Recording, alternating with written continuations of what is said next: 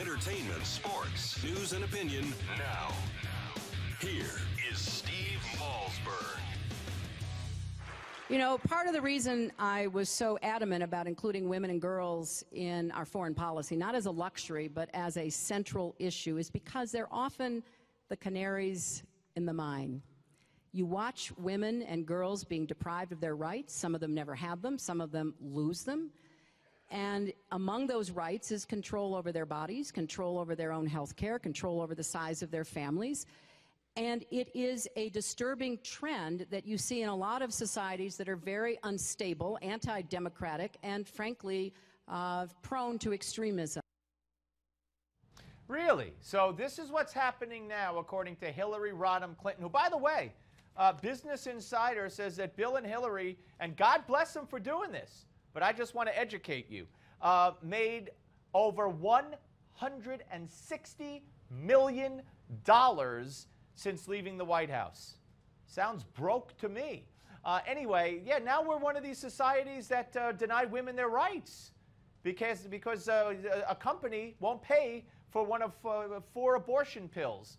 I mean, this, boy, the Republicans better have a fire-back answer for this, and the Republican presidential candidate better have a fire-back answer for this, or they're doomed. Joining us now on the Malzberg panel is LIGNET senior analyst Lisa Ruth and founder of Less Government, Seton Moltey. Welcome to both of you. Let's start with you, Lisa. And you've heard the left. You've heard the hysteria on the part of the left in the wake of the Supreme Court ruling yesterday.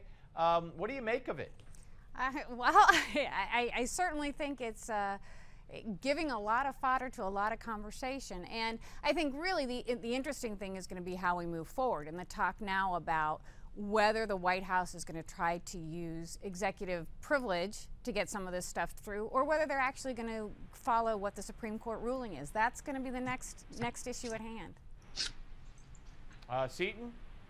Well, I like to think that we have enough women in America who can tell the difference between the government forcing their employer to buy them abortion pills and birth control. I hope that there's a delineation that can be made there for a majority of women in America.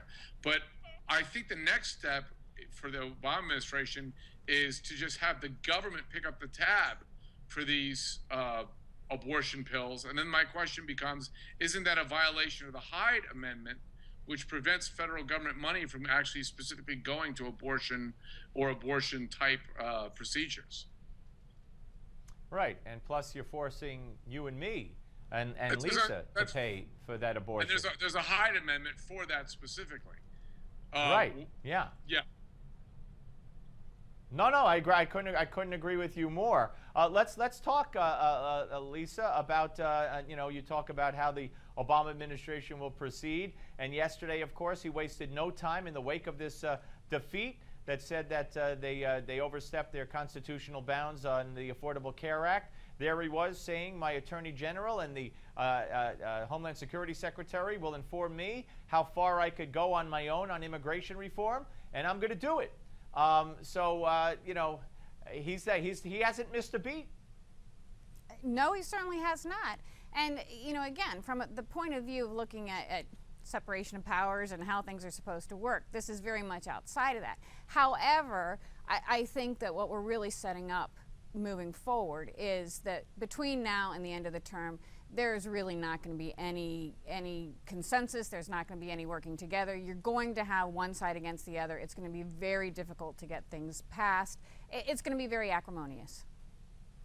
And Seton, I mean, he's not backing down. He's more strident than ever. And to hold that press conference yesterday, just hours after being shot down again, this time 5-4. But if you go back to 2012, there have been 13 Supreme Court rulings, 9-0 that have shot down this administration and this president in their rulings. He doesn't care about any of this. His only objective is to grow government as much as possible during his 8 years. If he's going to do anything on him, if he was at all interested in actually coming together with the Republicans on this, he doesn't need any new law. He doesn't need any new executive orders. He can enforce the laws that exist currently as a demonstration of good faith towards any future negotiations. He's not doing that. The law currently requires him to enforce the border. He's not doing that. So anything going forward is a exercise in folly if anyone's pretending that he's interested in any kind of negotiated settlement with the Republicans. All right, Lisa, let me ask you about the horrific situation in Israel. Yesterday, Israel found those 3 teenagers, one a dual citizen, American and Israeli.